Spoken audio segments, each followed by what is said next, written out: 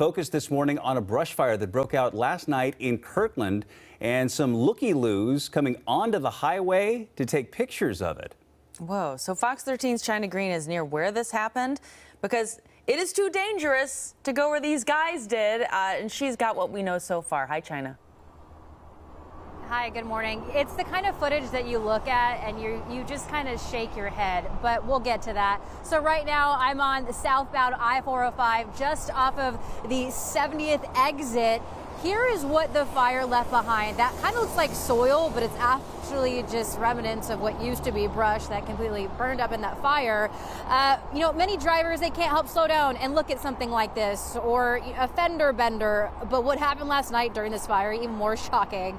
It was all caught on camera. We recorded WSDOT footage of the brush fire this side, the southbound I-405, the off-ramp to Northeast 70th. When we saw this, what looks to be 4 younger guys with their phones out, not only extremely close to the fire, but standing on the side of the highway near the fog line. When fire crews arrived, they bolted, running through the brush, still recording with their phones, around onto this pedestrian bridge, which begs the question, what would have happened if they would have got caught? Now, Kirkland Fire, we spoke to them this morning.